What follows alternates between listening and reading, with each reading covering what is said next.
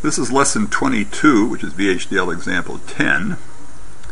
And you remember in the last example we designed a quad 2-to-1 MUX in which each line coming in and going out contained 4 lines.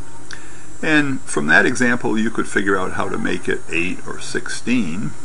But the question is, can we design a single multiplexer that's generic in some sense, where we can use a parameter to decide how many lines will come in and out, and not decide that until we go and instantiate it at the end?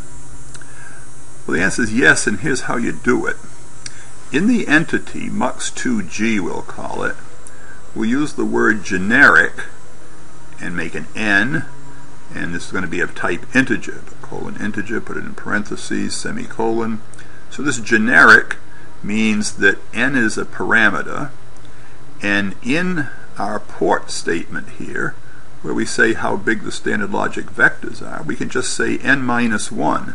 So if you set n to 4, this will be 3 down to 1, just like we had for the quad 2-to-1 MUX.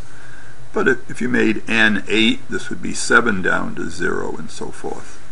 So we're going to make a generic 2-to-1 MUX using this parameter n. Now notice that the architecture is exactly the same as we had for both the 2-to-1 MUX and the quad 2-to-1 MUX.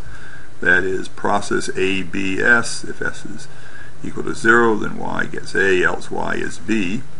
So this is a generic n line to 2 MUX, where if S is 0, all n of these A's become all of the n Y's, and if S is 1, then all of the B's go to get connected to the output Y. So the question is, how do we assign the value of n? Well, we end up doing that, as we'll see in the port map statement. Suppose we wanted to make a MUX 2 to 8.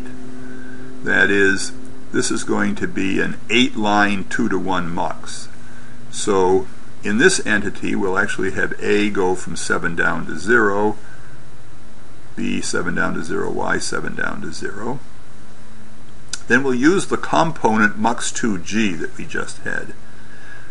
So the component has to include this generic statement, just like we had in the entity, and the A, B, S, and Y have this n minus 1.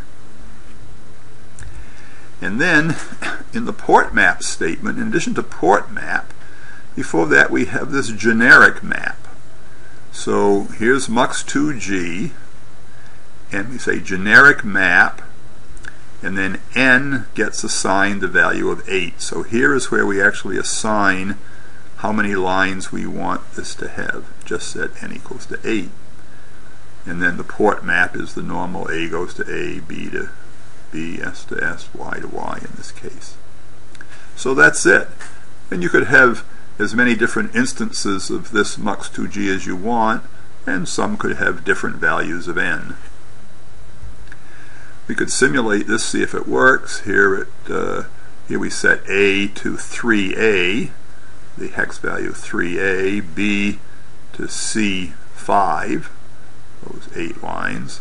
And if S is 0, then Y is A, 3A, 3A, 3A, 3A. And if S is 1, then Y is B, C5, C5, C5, C5. So it works.